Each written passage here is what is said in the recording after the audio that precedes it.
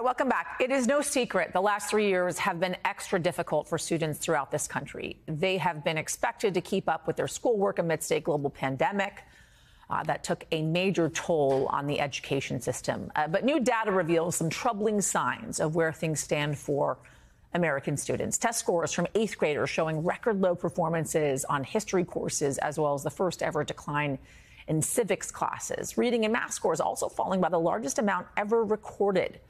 Joining us now is Kerry Sautner, who works as the Chief Learning Officer at the National Constitution Center in Philadelphia.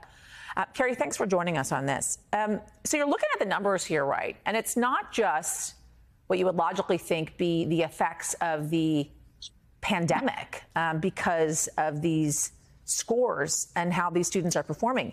You look at since 2014, right? This percentage has been dropping pretty steadily, where students are performing below, quote unquote, basic on history exams.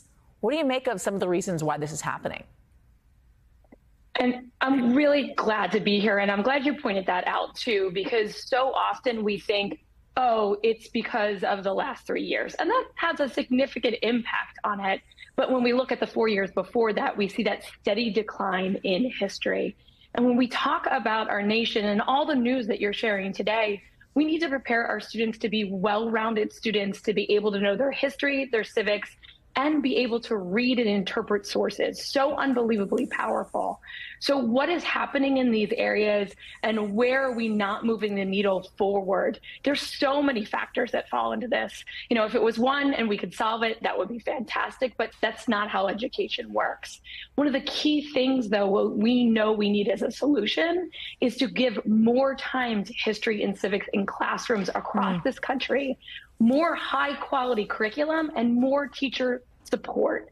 We need to really embed that into every single grade, and not just one grade in high school and maybe, if you're lucky, one grade in middle school. If we also kind of look at the politicization of education in this country as well, right? You're looking at book bans, you're looking at entire parts of our history not wanting to be taught in certain schools in this country. A politicization, as I mentioned, of public school curriculum in general. How is that really contributing to what we're seeing? Massively. So when we think about it, our kids aren't in a bubble. They're not unaware of what's happening in our country. They're not unaware of how family members or community members are talking about history and civics. They're watching the news. They're involved in all of this. And our republic, our constitutional republic, is based off of coming together with different viewpoints and listening to each other. It's unbelievably important for this to work. Compromise, unbelievably important for this to work.